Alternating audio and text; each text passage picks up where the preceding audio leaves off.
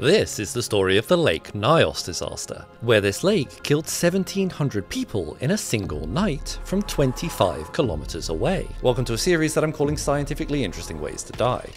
On the evening of August 21st, 1986, residents around Lake Nyos, Cameroon, went to sleep as usual. The lake sat peacefully in an ancient volcanic crater, its water undisturbed for decades, but beneath the tranquil surface, a geological time bomb was about to detonate. Deep underwater, volcanic vents had slowly been releasing carbon dioxide into the lake for years.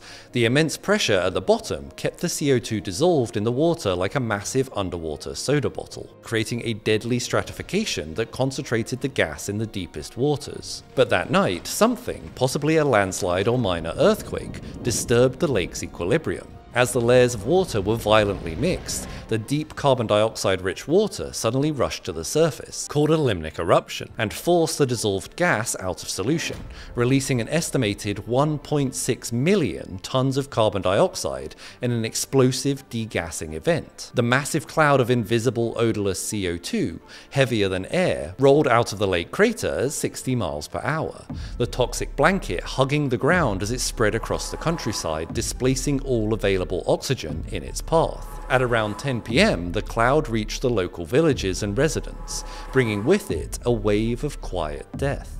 CO2 doesn't poison you, it smothers you, displacing the oxygen in your lungs faster than your body can sound the alarm. At most, they felt a wave of brief dizziness, then they simply lost consciousness and died where they stood.